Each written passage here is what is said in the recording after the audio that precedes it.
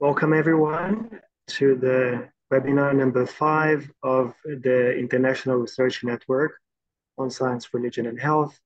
I am Rafael Casarin, coordinator of the network, and together with Margriera, network director, we've been organizing a series of webinars with global scholars since January this year. We are now on our 5th webinar, as I mentioned before.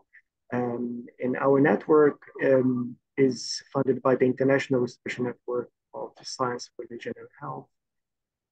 We basically have been gathering scholars over the past 3 years, focusing on social and cultural understandings around science, religion, and health, fostering knowledge, research, and also discussing with scholars, global scholars, working at this intersection about the implications of this intersection. Today, I'm very excited to have 2 scholars from South Africa. We have Dr. Lorena Nunez from the University of Witwatersrand, and we have Dr. Sinethemba Makanya from the University of Johannesburg. I will then leave the screen to both of them. We're gonna now handle this interesting conversation on building bridges between science and African healing traditions. Thank you. Okay, thank you, everybody. We are very pleased to have Sinethemba in conversation today with me, Sinethemba Makanya. And I also want to introduce, and I'm going to move a little bit the screen to introduce Nobukongo Ndomana, who is a master's student and also a traditional healer that is doing her master's at Wits University. And so I thought it was insightful to have such a valuable contribution to our discussion. And just to say briefly, I know Sinethemba. I met Sinethemba some years ago in this university when she was writing her PhD. A very courage. It requires quite a lot of courage to write such a PhD, which she will explain to us in more detail. And by talking to her and later reading her thesis and seeing her working in such a different field, I thought it was very suited to having this conversation with her about her own journey.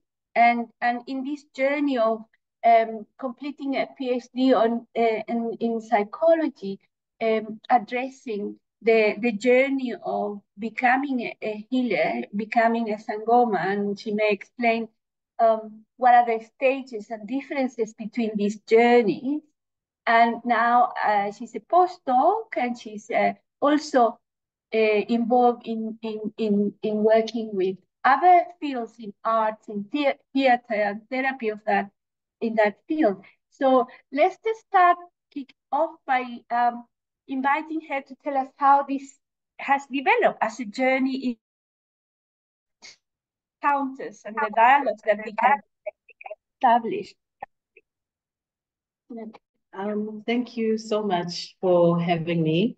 I feel very honored to be here.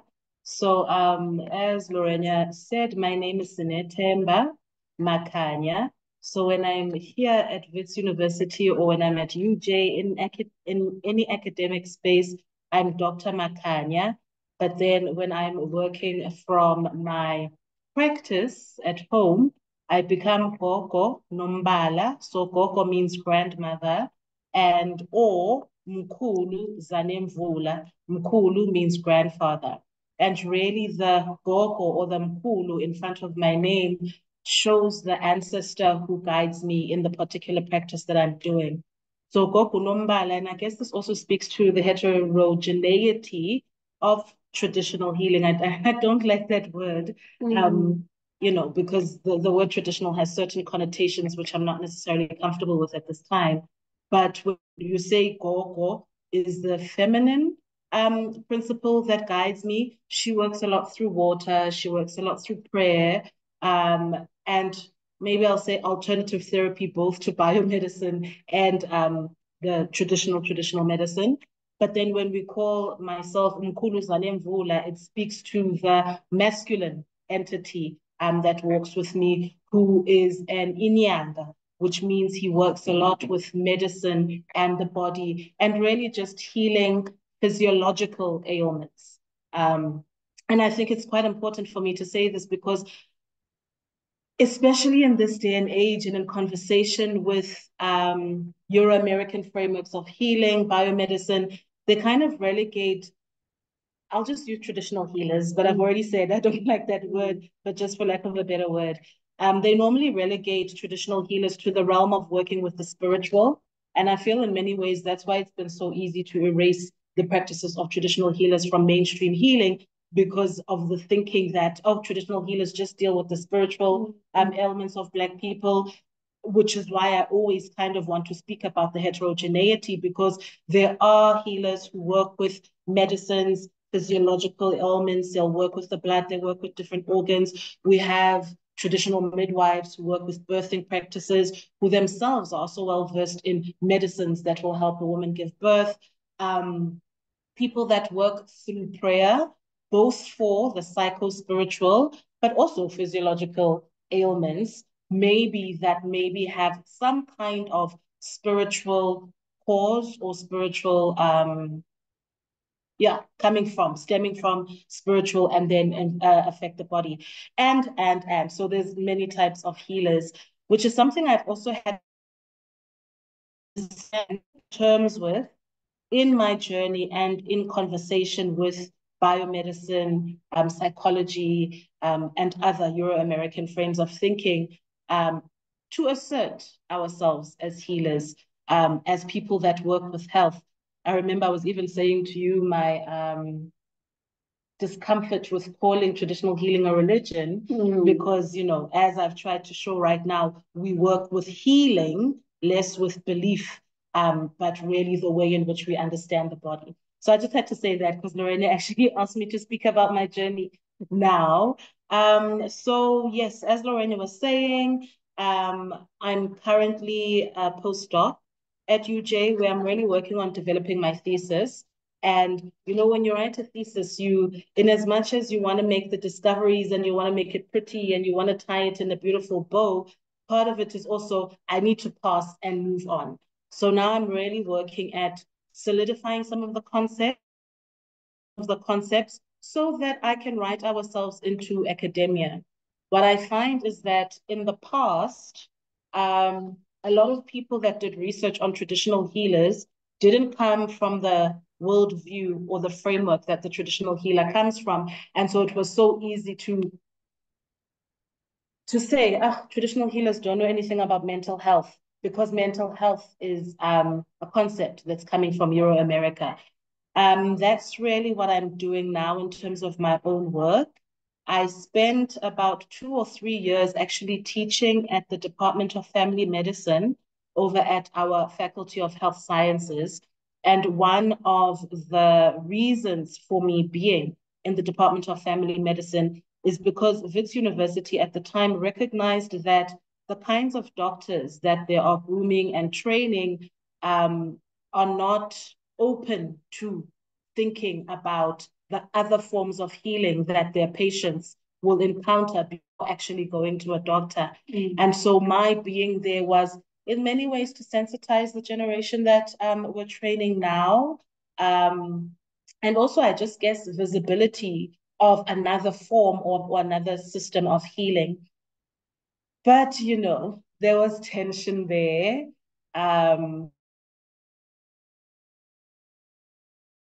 It wasn't easy to insert traditional healing into the curriculum. I found myself in many fights, in many instances where I'm having to over-explain almost as a way to validate.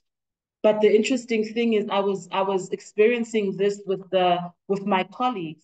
But when I actually got to the students and I spoke to the students about these other forms of healing, they were so open to it. They were very cognizant that they themselves, especially the Black students that I was teaching, are coming from homes that practice these customs, that practice these traditions. And they would continuously say to me, in moments where we are trained in this here in medicine, it's almost like we're being told to forget that part of ourselves, but they, you know, have the memories of when I got sick, my mother would first use a herb from, you know, out in our garden, or there was indigenous medicines that were our first point of call that now I'm being asked to forget now that I'm being trained as a doctor.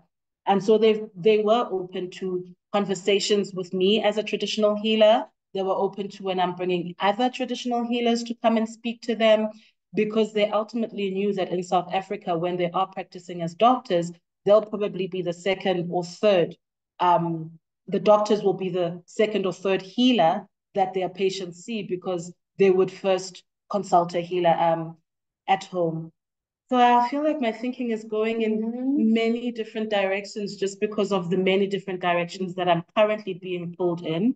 So now I'm more focused on the supervision of students who are in drama therapy and in art therapy, who are wanting to understand this thing that we call mental health, and then working with South Africans, primarily Black South Africans, would they broach this topic of mental health. Many of them are interested in finding out if there's indigenous ways of understanding and knowing mental health, which is what, you know, my own thesis was about. I had no conclusive answers, and I'm still on a journey there. But I think what is promising and what is inspiring and what gives me peace is that even the generation younger than me are interested in these questions, because are aware that people, patients, individuals aren't one-sided. They're multiple. And in that way, then, we should embrace the plurality, parallelity of medicine and healing systems.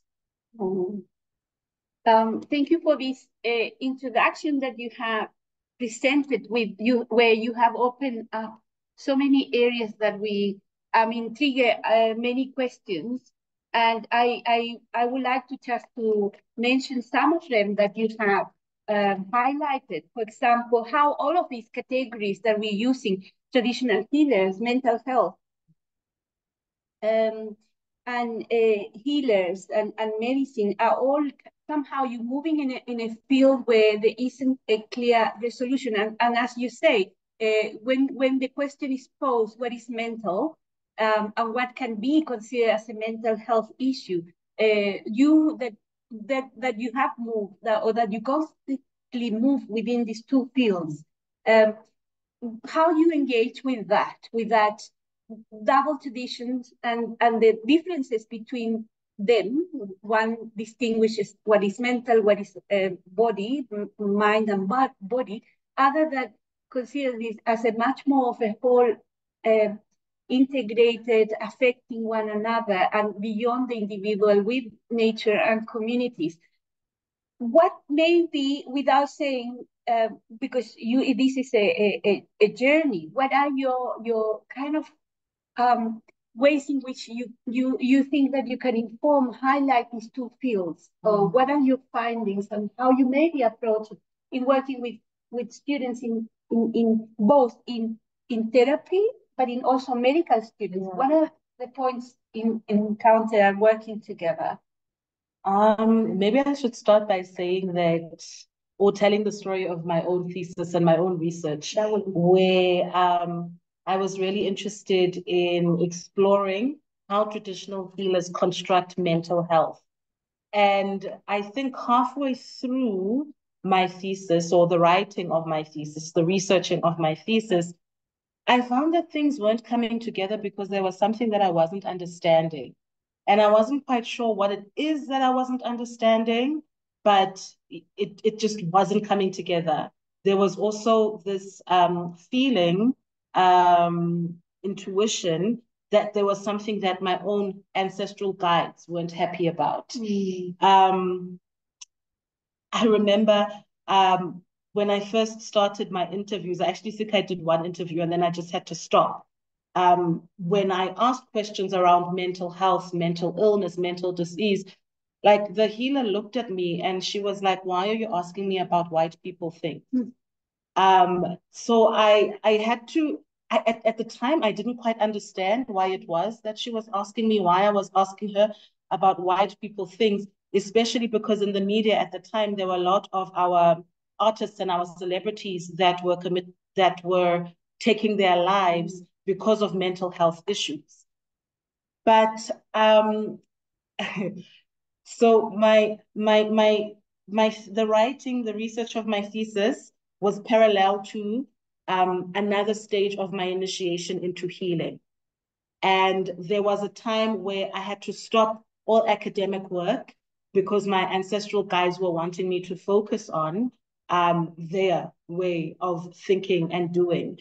And so, much to the detriment of my supervisors, I wasn't submitting any drafts, I wasn't submitting any reflections, I wasn't reading, but I was really going deep into what I call the African metaphysical perspective, where I really had to understand that the way in which I was trained from the academy to understand reality was different from the way that I'm being trained from the traditional healing perspective to understand reality. And I was, I even tell students that sometimes I feel like in trying to navigate the two worlds, I was being broken apart. And to say I was broken in two, I think would be an understatement. I was just broken into many pieces because there was something that had to break in me so that something new can be rebuilt to be able to understand this way that I was being initiated into without letting the, I guess, Euro-American trained part of me get in the way, which is why I kind of had to stop.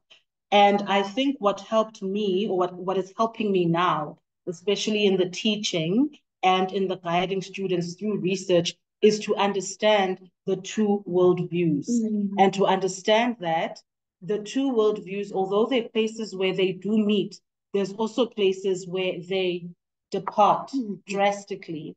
It's also been important for me to not necessarily wallow in the sadness of the history where, we were colonized and, we were oppressed and this worldview was always seen lesser than, but to understand then that trajectory in order then to be able to explain to the students, well, this is why it seems like traditional healing to the outside eye is superstition or just religion or just belief. But sometimes it's even difficult for myself to reconcile because, again, Lorena, it's not an either or, right? I'm not trying to teach students that it's either biomedicine or either psychology and or either traditional healing perspectives, and that there is a way that they can each help each other and categorizing them and speaking through the categories where they can each help each other. I think as we were preparing, I told you the story of a patient who came to me as a traditional healer who had, or at least at first glance, I looked at their diagnosis and it looked like they had a negative or an evil entity clinging onto their aura. In my language, we call it Isluan. So it looked like, they were afflicted by this Isluane, and, the intervention there was quite clear for me as a healer. You kind of just need to cleanse this person of Isluane. You need to speak to their ancestors and ensure that they're protected after the cleansing. But, the more I spoke to this patient and the more I kind of looked at my diagnostic method, the more I saw that this diagnosis of Isluane wasn't ringing true to me. So at that point, I kind of had to shift from just being a traditional healer and work between the two traditions, only to find that, the patient was telling me about traumatic events that they had experienced when they were younger. And the person who was trained in psychology in me thought this woman is speaking about symptoms of PTSD, post-traumatic stress disorder. I don't know that I would have known that if I wasn't trained in psychology. But because then I picked that up, I was able to kind of let her speak about these traumatic events and then refer her to a psychologist or a mental health practitioner. The unfortunate thing is, in this country, traditional healers have been trained and are willing to refer patients to psychologists, psychiatrists, doctors, etc. But we still have a lot of work to do to make it so that doctors, psychologists, psychiatrists even know to refer to traditional healers. Yes, and that's something that we were discussing. How is it that the realm of traditional healer practices still are so much outside the ambit of education, or even the actual awareness and recognition of that dimension, and something that is also impacting on students eventually, right? The training of traditional healers, and you may want to expand a little bit, that is quite an intensive and demanding. And in at times you not only have to negotiate with your supervisors or with your lecturers about writing exams and so on, but also with your own ancestors in making that clear. What are the intentions? Because these have been realms that have been separated in a space, in a continent, in a country where this is so much present in everyday life. So maybe just if you could expand a little bit. You mentioned your role with students, and particularly Black students, in sort of validating their experiences, yet not being able to establish that same dialogue with colleagues and the medical school. What do you think that is needed there, and what could be done, and so that this experience of teaching is not sort of encapsulated in a othering experiences? I found also teaching medical students that the identity of the biomedical scientist is such a ingrained that it's almost they have to hold into something and not pose fundamental questions there. Yeah. Tell me about your teaching experience there. You know, it's so interesting that mainstream thought, for example, like biomedicine, considers everything else culture, but they don't realize that they themselves, or biomedicine itself, is a culture, and what they do when they train students is acculturation. And it's unfortunate then that students are acculturated into a discipline that perceives itself as superior because it believes that it is scientific and nothing else is. Whereas, you know, we spoke about this, that there's different kinds of science. So there is science involved in traditional healing. It just isn't recognized as being science because that worldview isn't recognized. And so for me, it is quite important to say earlier on to students, you're also part of a culture in as much as my tradition is part of a culture. And it's about seeing how these cultures can coexist, seeing how these cultures can speak to each other, as opposed to you thinking that, oh, that's culture and I guess I'm truth and I'm, yeah. Which I guess, you know, if we're thinking through sociological and psychological concepts like acculturation, like conditioning, like socialization, it's very difficult, I guess, once you're steeped in a particular culture to retrain your mind to think in another way. I think we call it cognitive dissonance in psychology. And so there's part of me that have given up with the colleagues that are a bit older than me, because I don't know that it is my mandate to change or, you know, convince people otherwise. But really, because the students are so willing and open, because it's their lived experience, because they're seeing what's happening in the world today, it is actually that much easier to be able to speak to them in in those terms. Yeah, have I answered your question? Yeah, I think it yeah. was Yet, around those lines. yet, and coming from experiences of quote unquote collaboration, and you highlighted that, and especially in dealing with HIV/AIDS, right, and other epidemics in this country, where has been almost compulsory, not even if to try and integrate or collaborate the connection between traditional healers and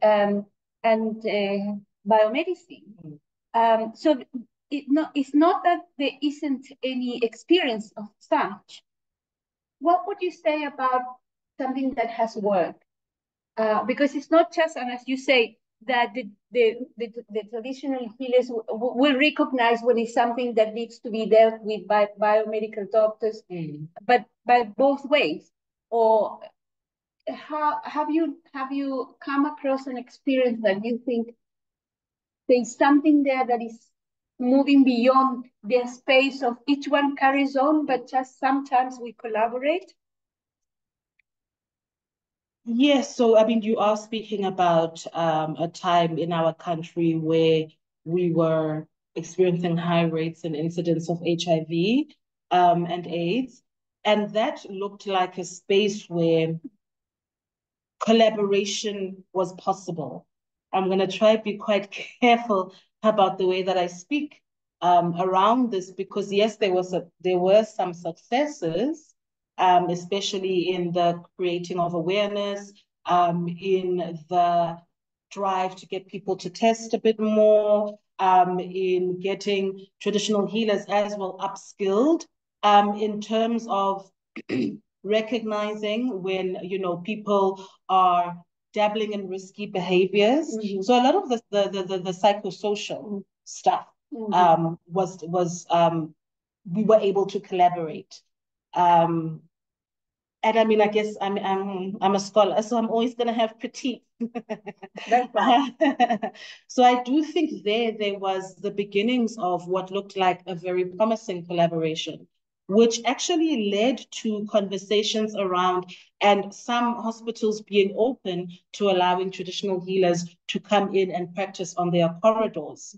Which I guess, I mean, we would agree that is a step in the right direction, and especially for the time. This was like in the 1990s, early 2000s. For the time was drastic strides. But in many ways, I felt like it kind of stopped there. And how am I going to say this? I feel like it stopped there, and we didn't dig deeper to see how do we deepen these points of connecting. And in many ways, again, I felt like the knowledge exchange was not necessarily equal, because it was, you know, the doctors, the public health specialists teaching traditional healers how to refer people for testing, or how to test people for high blood pressure, or how to condomize. But I feel like there was not enough conversations on how traditional healers are understanding what is happening, and how traditional healers in their own ways dealt with or intervened in what was happening. So there was not enough research in indigenous ways of knowing and indigenous systems of healing, but rather I feel like there was some utilization of traditional healers to meet an end goal, which was a noble goal, because, you know, ultimately we want people to be healthy. But earlier on, we spoke about a neo-colonialism. In many ways, it almost bordered onto that. But what's interesting, though, is that there are places or disciplines in the academy that are open to having traditional healers come in. So I have, you know, guest lectured in a number of disciplines: sociology, anthropology, you know, the art therapies. So the fact that there's recognition, we need more of that kind of exchange is promising. I know that there was an initiative at UCT, at UKZN, University of Cape Town, University of KwaZulu-Natal, Northwest University, where there were IK, Indigenous Knowledge Systems departments or consultants campus. Even here at Wits, we're in conversations about what would be best for students. Should we have healers coming onto campus to help students with those that are experiencing symptoms of an ancestral calling, or students that are showing symptoms of psychospiritual distress? So there are conversations of getting healers into the spaces where there are students primarily, in order then to help them to navigate these two worlds, because being in university and also being in training to be a healer causes its conflicts. And this is not to reduce it, because there's also other ways to be psychospiritually ill, other than being called. But that's what my thesis speaks about, and maybe that's a topic for another day. So there's progress. I guess kind of being somewhere in the middle would obviously like there to be more and to be deeper, which is not to discount what is actually happening. Mm-hmm. Yeah. And since you kind of open up some area that I like maybe to explore, if Nobukongo would like to share with us how it is to be a student, a master's student in sociology, and being a traditional healer, and how this, what do you think will be of support, or what are the issues that this university or others can address to support students with that? For me, a support system is something that is underrated, but it's what needs to be done. Not just only, I think for me, the biggest thing that I did was I was open about my journey when I came to this university, that I'm a traditional healer, because there needs to be a balance. And if you are not aware of what is going on with me, I don't think you are also able to help me to your best ability. Mm-hmm. So in universities, I think there needs to be a conversation of actually allowing students to be able to talk about their journeys in a way, in a space where they cannot be judged. Because in most instances, you feel out of place, out of contact. And for me, I did not receive that, which is why it was easier to open up about my journey, that, I mean, I'm a traditional healer. However, I want to journey on my degree. But in other spaces, you cannot do that. Mm-hmm. And it's not just a discrimination thing, I think it's also a part of not understanding. So there needs to be more conversation about our realities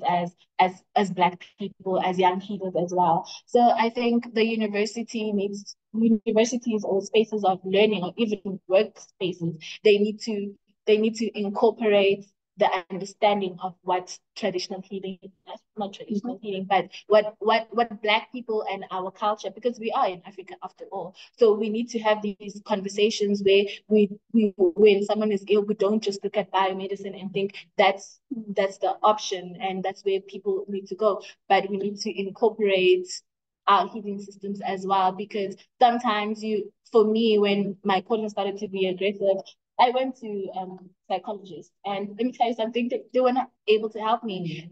They would tell me I'm fine, I'm fatigued, and that was not the reality. I had my colon was getting aggressive, but in my family at the time, we did not know what that was. We did not understand what that was.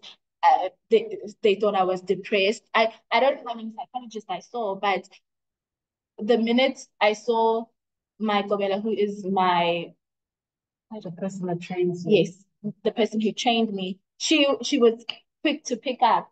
No, you have a calling and it's gotten aggressive, and you cannot go back to school because there are certain things that you will not be able to do in that space. And luckily at the time I was at UJ, luckily at the time my dean was very understanding, because also I was willing to talk about my journey. I was willing to tell her this is what's happening with me. Mm-hmm. And she was like, no, we are living in a time where you can write your exams online. So if the institution where you are now, they will allow you to have time to study, then let's go. So I think we need to be versatile in our thinking. We can't just be closed up in biomedicine or wrapped up in traditional cultural healing. We need to actually accept that we are living in a world where both exist, and it happens to people, because it's not just exclusive to Black people, by the way. You see other white people also undergoing initiation.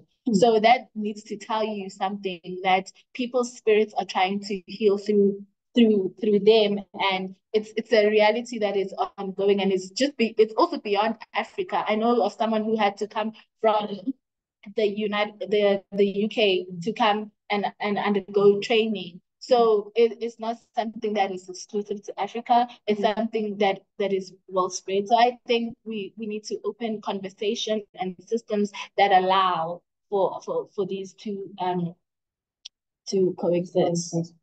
Thank you so much. And I think since this is a conversation, I would like to open the conversation with the participants, and Rafael, Mark, I'm sure you have lots of questions.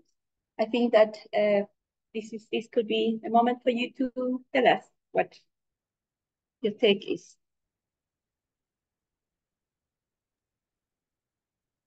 Thank you very much for the conversation, because I really enjoy it. I have a question about what you were saying in the introduction of your talks, Sinethemba, about the belief. I really like it, your reflection on that traditional healers are not only dealing with belief, no, that there's something else. And I wanted to ask you to go a little bit deeper on this and explain that, because I think that's something very interesting for us, no? Traditionally, from Western sociology of religion, we tend to classify, no, belief, and when you were saying, no, what we do is related with the body, it's related also with the material, and so I just would like to learn a bit more about this perspective. Oh, so I always kind of go back to the fact that the world we live in, we understand reality from a particular kind of way, and we understand the human in a particular kind of way. I know we've long since moved past Descartes, where, you know, the dualism, but there's still kind of a lot of that happening, in as much as, you know, we feel like we've moved past it. And so for me, it's always important to speak about what I call the African cosmological view of reality, which sees reality as slightly different and not dualistic in nature, where both the material and the material coexist, but also exist apart from each other. So the understanding within this African metaphysical view of reality is the fact that there's always constant conversation between the immaterial beings and the material beings, and both can act on one another. And when I speak about immaterial beings, I'm speaking, yes, about our created beings, yes, about the divinities of the land, of the environment, but I'm also speaking about ancestral beings, the ancestors whose blood runs through my veins, the ancestors who were in touch with my blood ancestors at the time and have come to me as social kinds of ancestors. In my thesis, I write about it as an expanded view of epigenetics. So, you know, the understanding that there are certain conditions, and I mean, there's even now studies in psychology that show that personality is passed down, you know, through epigenetics. The doctor goes through family history, because we understand that certain diseases are passed down, you know, are hereditary. Similarly, there is also a spiritual view of epigenetics, where the gifts of my ancestors are passed down to me, and they come to me to ask me to carry on with, be it the family trade, be it, you know, being a healer. So, I mean, Nobong, I will agree that everyone who's a healer now has had an ancestor or ancestors who are healers. And this is just the reality of things. It's not, you know, it's not I believe that my ancestors were healers and now I believe that I'm a healer. It's just what is and how our reality is constructed. Then there's also, you know, the view of how the human is constructed as being spirit, soul, and body. And, I write about it in my thesis then, how the beings in the cosmology are able to communicate, are able to affect, are able to pass down, transmit knowledge to the human now, for them to be able to know what medicines they used at the time, know what therapies used at the time, et cetera, et cetera. And so I think that's what and again, it has nothing to do with whether you're praying or whether, you're devoting every day. It's just the way it is. And I mean, to share a personal story, I grew up Christian. So my belief was in the Christian God. And my parents denounced everything that had to do with, rituals, ancestors, etc. So ideally or theoretically, there should be nothing linking me to being a healer today, because it's not something that I grew up with. But reality would have it that my blood, the ancestors that run through my blood, the ancestors that run through my spirit, came to me and said, we have had these gifts and we need someone to continuously use them to heal people. And so whether you believe it or not, you are going to be a healer.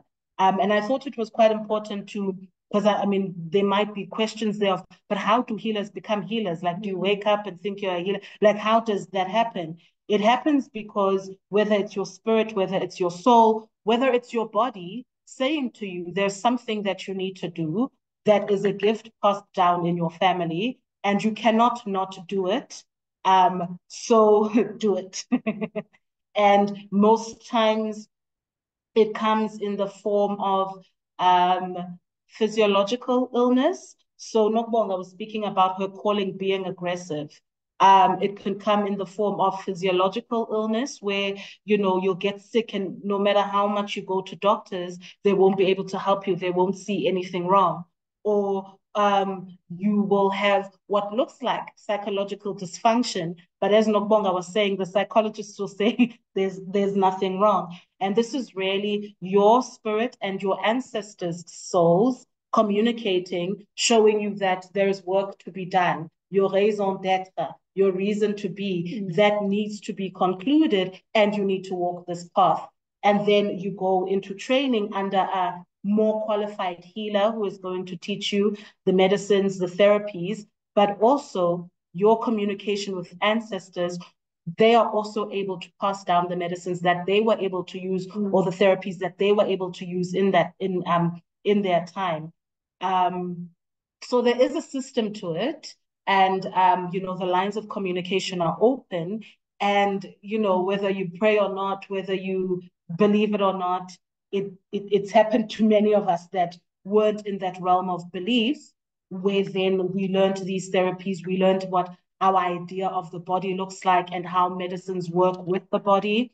And it obviously happens through trial and error. My trainer, the person who trained me, knows the medicines that she uses because her trainer trained her, but also she's practiced as a healer for a long time, and she's tried certain medicines. Some of them haven't worked, some of them have worked. So similar to testing and experimentation that you see happening, in biomedicine, similar things occur with us. And I also trust then that the medicines or the therapies that my ancestor brings to me were tried and tested in their generation, which were tried and tested in the previous generation, and passed down through, I guess, the only thing that I can call an expanded form of epigenetics. Hopefully that answered your question. Super interesting. I don't know if Rafael has a question, I think. There seems to be something in the chat. Yeah, he says, thank you, Sinethemba. Very necessary conversation. You mentioned the closeness of academia towards African traditional healing.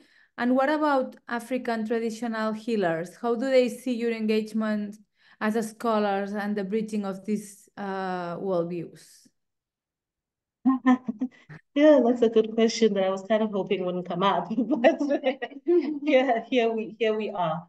So, and maybe Nobonga also can weigh in on this one because we were having that conversation earlier.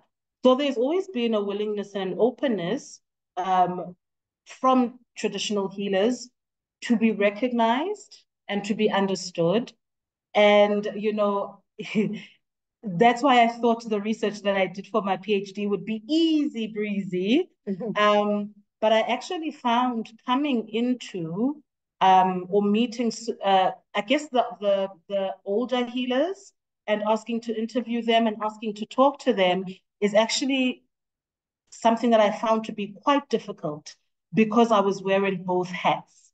And to them, it didn't make sense how I could be both an academic and a traditional healer, because at least in their day, and part of some of the tensions that students experience these days is that oftentimes your ancestors will want you to stop school to focus on their schooling, and then maybe if they allow you can.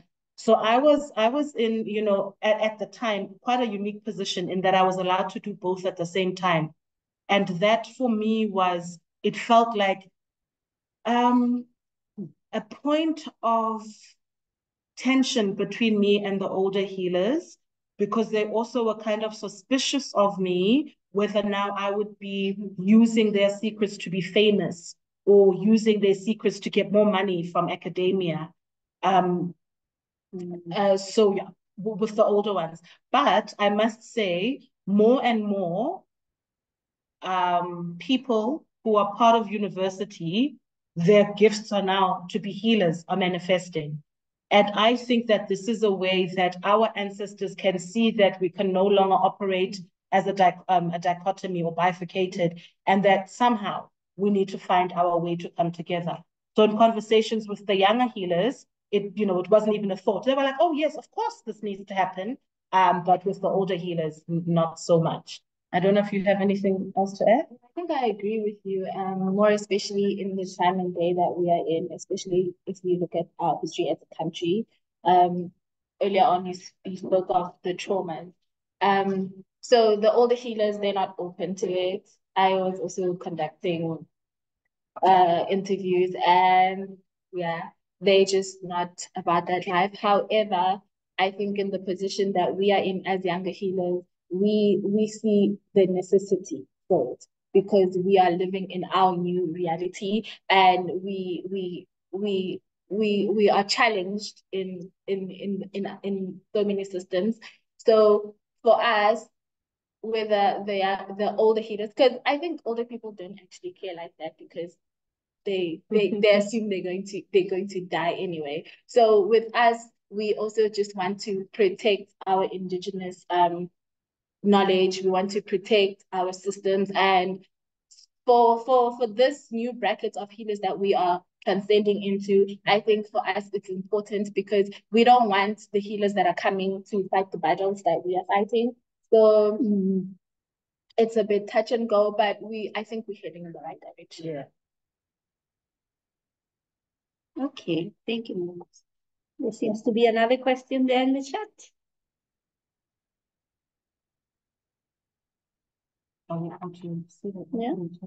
Yeah. Mark, you want to read the question in the chat, or Yes. Yeah, I can read it. It's not really a question. It's just Rafael saying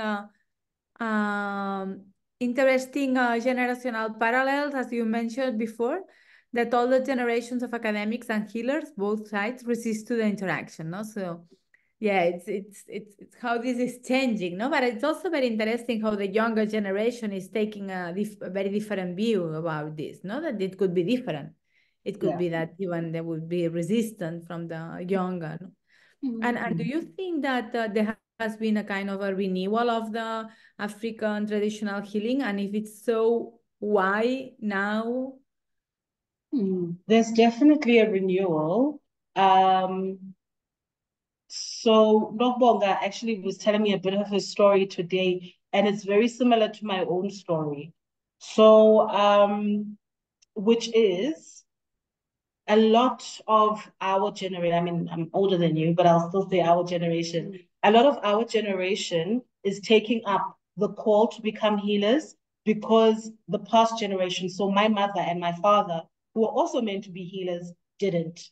And similar to what Nokbonga was saying, and the story of many young people that come into my consulting room, it is a matter of, you know, my mother and my father were meant to be this, but they weren't it. And a big part of it is I do think that our parents grew up in apartheid, where, you know, the Witchcraft Suppression Act was very much, you know, still in play. And they weren't able to, well, I mean, they were able to, but it was safer for them not to answer the call and to become Christians. Because there was, you know, a whole campaign to convert indigenous people to be Christians. I'm sure you know the history behind that. And so that generation wasn't necessarily safe to heed to the call.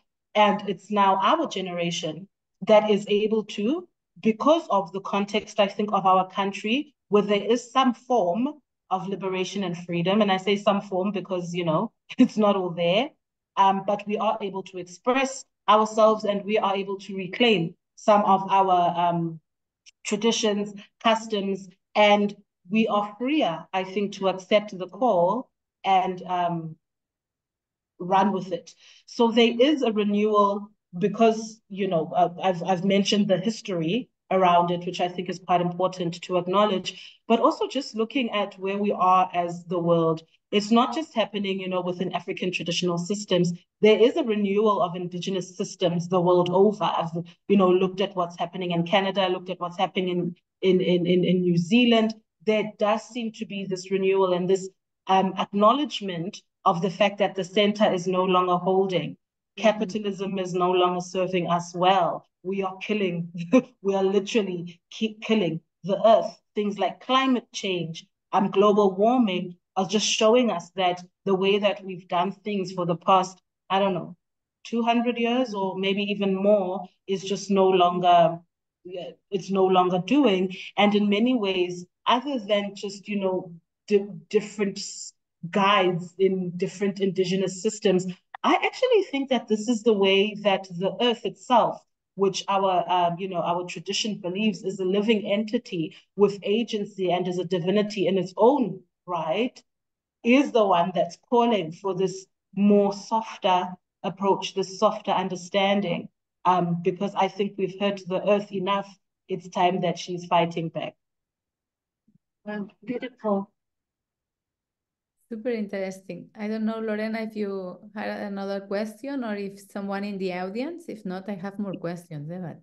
Okay. No, I just it's so beautiful how you connect, no, knowledge, and all these generations and how the call may to continue to take the call of a healer may jump one or two generations, and their context, such as how traditional healers were persecuted and banned and you know and suppressed and converted, and now there is another time where our planet is requiring another type of individuals, leaders, and thinking about Africa in itself, how on the one hand, when you were saying everything runs through my blood, and I was thinking about what we know, that humanity started in Africa, right? And we can all trace our origins in African. So these, but on the other hand, if you imagine that, and the many generations and that are now spread in throughout the world, right? That have eventually an origin here. But then again, how the knowledge that you have and you produce and that how you heal is quite grounded in this particular land.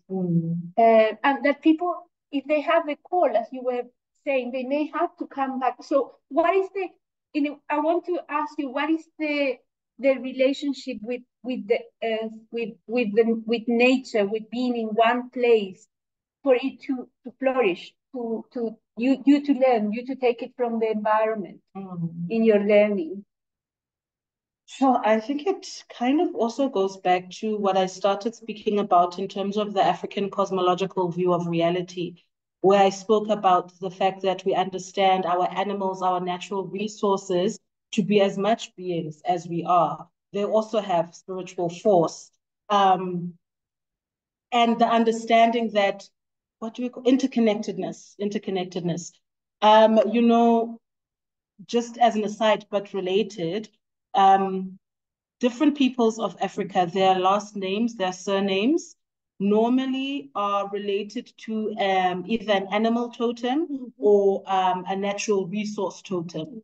So this kind of speaks to how different clans, different kinds of people have the properties or look or try to embody the qualities of those totems, you know, whether it's an elephant, whether it's a lion, etc., etc. But also the understanding then, so that our ancestors themselves in the modalities that they use to heal are related to different elements in nature. So I'm very much guided by water. I have ithunywa, amandawo, namanon, which makes me ultimately a water being. And a lot of the therapies that I use are associated with water. A lot of the places that I go and pray at are, you know, the rivers, the beaches. Other people are maybe more mountain people. Other people are more forest people. And it really kind of depends where your ancestors are located. So obviously, the medicines on the coast are different to medicines inland. But there's this constant acknowledgement that I can't exist without nature. If I don't go to the water enough, something happens in my spirit. And I think this, and you know, I'm not going to say it's an African way of doing. I think it's just what First Peoples do. You know, Ayurveda deals a lot with the elements and different kinds of medicines, Chinese traditional medicine, similarly, etc., etc. And it's this understanding of the earth heals me, but I also heal the earth. It's, you know, we were speaking earlier on about, you know, our rivers being polluted now, which is also leading to many instances of ill health. There is this whole conversation happening of now that traditional healing medicines are becoming so commercialized, there's also a way that we're harming the earth because we're not now adhering to the practice of old that I will wake up and I'll be guided to a place where I can dig up a medicine. But if I dig up a medicine, I need to replant something or I need to re-nourish the earth because it's that bi-directional relationship. And so feeling like I'm answering your question. Yes. I think that's the relationship. Wow. Okay. Is there any other question and how in the chat or comment of a conversation that I'm sure we can continue in different forms? There was something in the chat that I don't, let's see if we can see. No? Lorena, I think that it was the Rafael comment from before. Oh, okay. But can I ask another question? Yeah. I'm maybe it's not very, but two questions. The first one, I'm curious about how the communication with entities happens in African traditional healing. So which are the ways, like, I don't know, I know about spiritism and how this works as medium, but I don't know, I have no clue. My knowledge is very basic about. And my second question is, which are the type of illness that African traditional healers deal with more? So you talk about mental health, but what are the most common? And the third question is, I'm working on a project on rejection of biomedical technologies for spiritual reasons in Spain. And I was thinking that, does it happen in South Africa? So is that people that's rejecting, for example, chemotherapy because they consider that for kind of spiritual reasons, or we are working with a colleague from Uruguay that works on indigenous communities there and their relation with the vaccines during COVID time. So yeah, I would be very interested in knowing a little bit more your perception of the issue and to what extent it makes sense or it's something that has no relevance here. And thank you very much because I'm asking a lot, but it's very interesting. No, thank you for your questions, Ma. I think your first question was around how communication happens with our ancestors. So, and I'm actually working on a paper now about dreaming, and you know how a lot of things happen in the dream space and in the dream world. But initially, a way to know that you are experiencing an ancestral calling and not a mental disorder is what is happening in your dream state, in your dream world. Your ancestors coming to you, or you dreaming of certain sites in nature, certain animals, as a way to alert you that no, you're not, you're not healthy. You're just going through a spiritual awakening or a spiritual calling.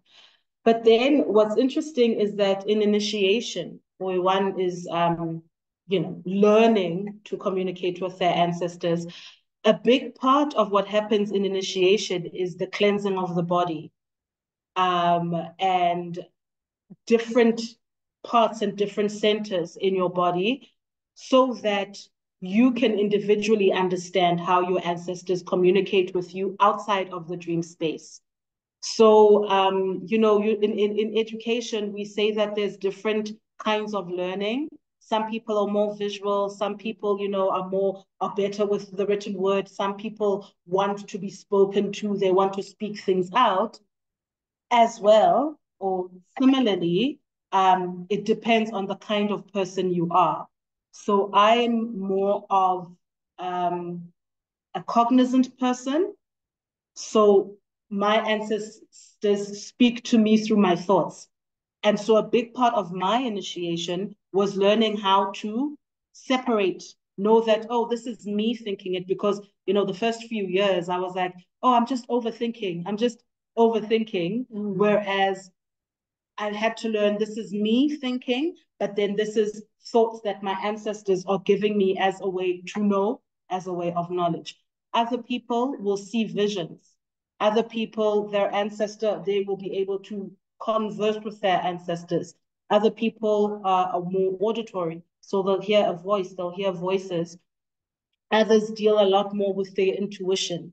So it's, that's the only way that I can liken it to, is in the way that we learn differently and memorize things differently. Similarly, the communication happens differently. However, for the lines of communication to always be open, our trainers, our teachers, that's the word, our teachers, our mentors, always say that it's important to keep your body as clean as possible.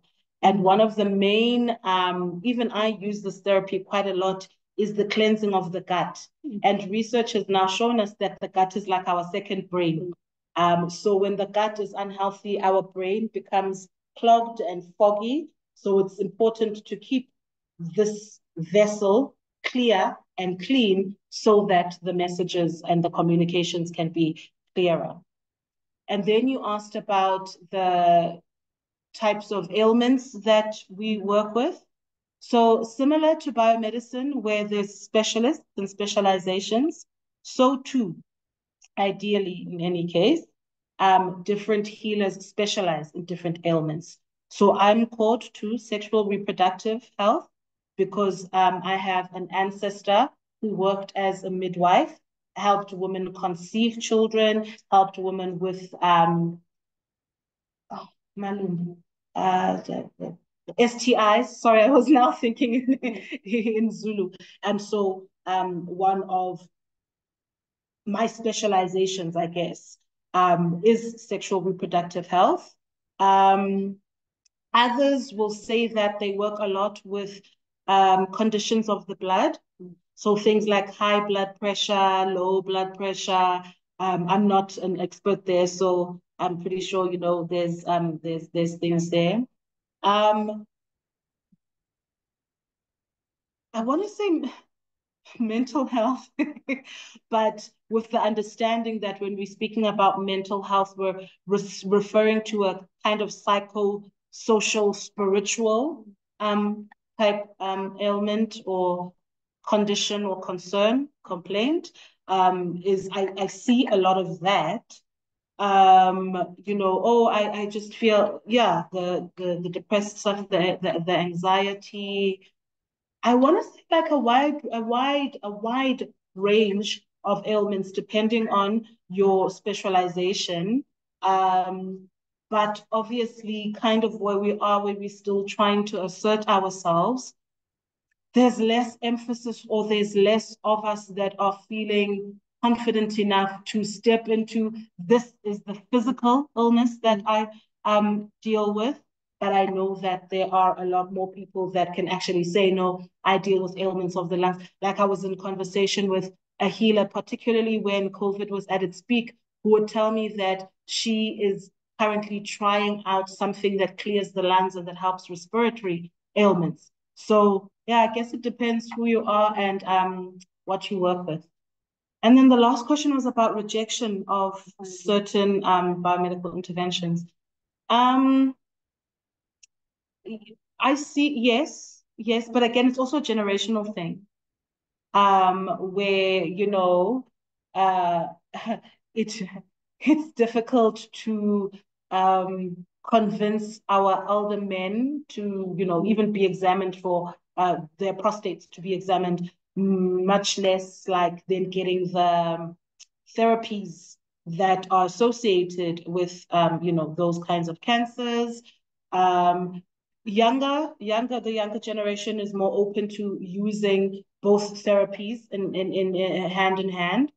And it's also, I think the younger healers are also kind of aiding this acceptance of both kinds of therapies because, if I understand as a healer what chemotherapy does, and the parts of the body that are also harmed by chemotherapy, then I know that I can help support those parts of the body and make the chemotherapy a lot gentler, if there's such a word. Yeah, it's more comfortable.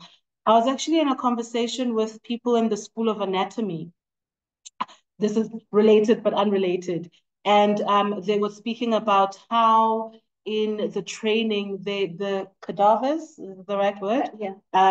That they're having a problem that the Black students are hesitant to work on the cadavers because they're not their color. And so we were having a conversation of why is it that not enough people donate the bodies for medical training. And it still pretty much is a thing of suspicion. So much has happened on Black bodies that, there's distrust there. But there's more and more, I think, we're being open to it. But yeah, that seems like it's still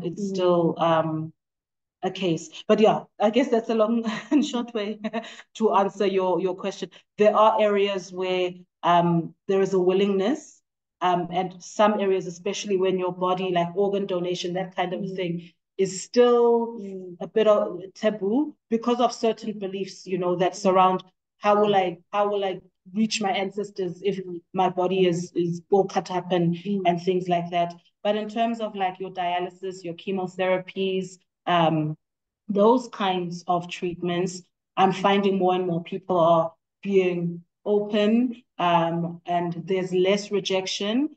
But I guess it's also a challenge, a good challenge, an opportunity for healers to learn more about these treatments, so that, because some of them have side effects, so that we can know maybe there is ways that we can support patients dealing with some of the side effects. Thank you very much. Is there a question in the chat? I see that Unati Nopeshe says, Tokozani, does the diet, for instance, vegan or pescatarian, also play a role in keeping the body clean to better communicate, channel spiritually. So it's Hi, Unati. Thank you for being here. Unati is an Instagram friend of mine. Oh, you see, they follow you. Thank you for coming, Nancy. Definitely. Food is a big contributor to a lot of some of the diseases that we feel, and also seeing the direction in which food production has moved these days, where some of it, is manufactured in a lab, some of it is genetically modified, and we're thinking back to the indigenous or the ancient diet and how clean that food was. I always kind of go on about my grandmother who lived to be 104 because she only ate what she grew. Yeah. So similar to how I was speaking about how everything is imbued with spirit, even the food that we eat is imbued with spirit. Some is clean, some not so clean. So when it comes into the living body or the living entity, it also has spiritual consequences as much as it has physiological consequences. But I mean, your dietitians, your, food people will tell you that fiber is important, that protein is important. It's a similar reasoning, it's a similar understanding. We eat to keep our body healthy. We eat in order to be able to nourish, heal, cleanse our bodies, which is why I think when you're in initiation, even your diet is important, because there's certain kinds of foods that when you ingest actually block some of the centers or communication with your ancestors. So recently, my diet has been changed somewhat because it's almost like, so look, the training of a healer, it's never finished. It's almost like continuous professional development. So I'm dealing with another kind of ancestor now who's wanting me to shift the way in which I eat in order to open the communication with between them and I. And this ancestor is very much based in this realm of me. And so the foods that I eat need to be foods that clear a lot of the passages in my brains, that make sure that they balance hormones and neurotransmitters, etc. Yeah, so it's that's in itself is a science. But yes, Unati, the kinds of foods that we eat, the energy that they have in them, but also what they can do for the different chemicals in our bodies is very important. It's a science, I told you. I can see that. Unati has another question. She has also another question. Are there incidents where a healer will inherit the diet of the ancestors guiding them? The diet of the ancestor, definitely. So as I say, I'm being called to eat in a different way because that is the way in which that particular ancestor ate. And so, I mean, I guess what I should have done before is also to call on or invoke the Buddhist concept of vasanya or karmic imprint. And this is the understanding that I have journeyed through different lifetimes, or my ancestors are part me journeying through different lifetimes. And so that imprint comes back to me. So you can either think of it as an external entity, my ancestor coming to me, or you can think of it as aspects of my soul spirit kind of having been imprinted in me, and I'm then remembering them again. And so my ancestors' diet, or this imprint's diet, is remembered by me, remembered by my body, because the body has its own intelligence, remembered by my body, therefore driving me to eat in a particular way for a particular reason. Because Unati, I know a thing or two about you through following you on Instagram, it is very possible that you are inheriting this diet from your ancestor currently because there's certain centers in your body that need to be opened, or certain balances that need to be found in your body in order for you to be able to communicate with that ancestor better.